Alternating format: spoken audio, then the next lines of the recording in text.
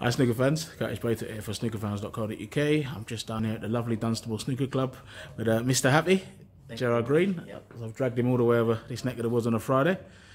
But Gigi, how are you, pal? Yeah, not bad. Apart from the drive, you know, through Dartford Tunnel on a Friday, nobody else in the world would do that, except for me. Absolute mug. But Gerard, I think it's your first time being at the club, mate. Your impressions of the club, tables, conditions? Yeah, nice. Yeah, the table's upstairs. Like, first time I played on it. Yeah, really good conditions, actually. I expected worse. You know, one of your comments, but not too bad. Yeah, I've dragged Gerard to a few dumps in retirement, but actually I've dragged him to a lovely club today. Gigi, how are you feeling about your game, pal, going into the new season?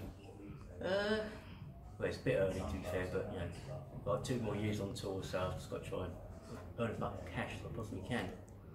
If I stop setting people up, I'll have a great year. Well, it's always an idea. Stop sticking balls over there or missing them over there, isn't it? It's always a good idea, It's pal. not the missing, it's just setting up. Kills me. I can miss anything, but it's when I miss them and just leave them plumb. It's soul destroying. Absolutely, pal. Well, look, Gigi, I'm wishing you the best for this coming season, pal, and it's an absolute pleasure having you down at Dunstable Snooker, pal. Love you very much indeed. Top man.